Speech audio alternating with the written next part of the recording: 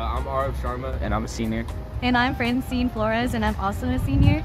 And do you think it's important for students to stay politically active even though most of us can't vote?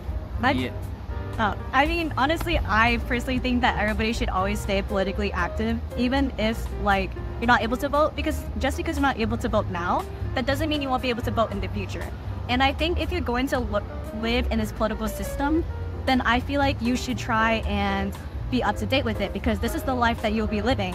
And these are the systems that are going to be enacted when you're older. In addition, I think it's important for all people to know what's going on in their government. That's a great thing to do, you know? That's part of your civic right and duty and obligation. My name is Matthew Hussein, I'm in 11th grade.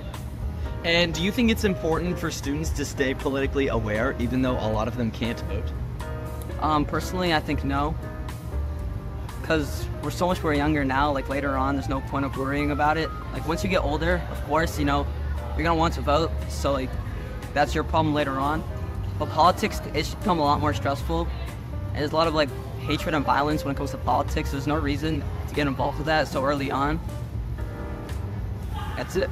Mr. Fleming, I teach AP US History and AP Macroeconomics.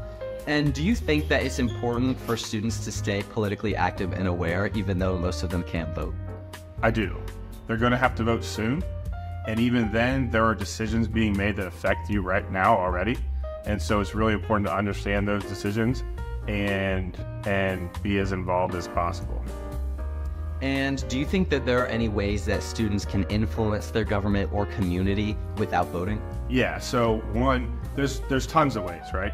You can have your voice heard even without voting. So there's no age restrictions on going to protests or boycotts or even just writing in editorials to papers. You can volunteer with political organizations, you can volunteer with local governments and state governments. There's all kinds of ways to influence things, and I think you can find countless examples of students who have changed policy without even being able to vote.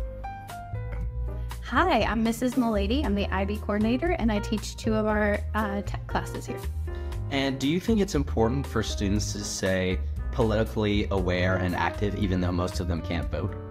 Sure. I think eventually you're all going to be able to vote, so knowing what's happening now helps you become informed. And maybe you can't vote, but that doesn't mean that you can't participate in other civic activities. Thank you. My name is Brian Bazell, and I'm in 12th grade. And do you think it's important for us students to stay politically active and involved even though most of us can't vote?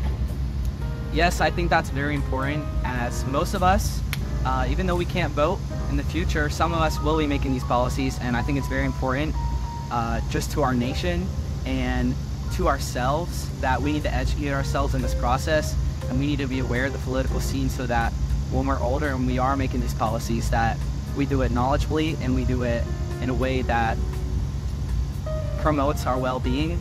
And I think that for those who are planning to just ignore the political scene and they don't have any idea of our world and what's happening around us and our country, I think that's probably one of the worst things you could do as a citizen.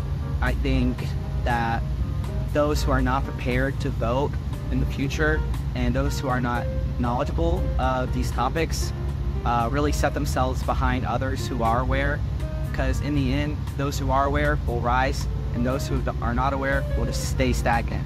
And I think that's really important to our community and our nation.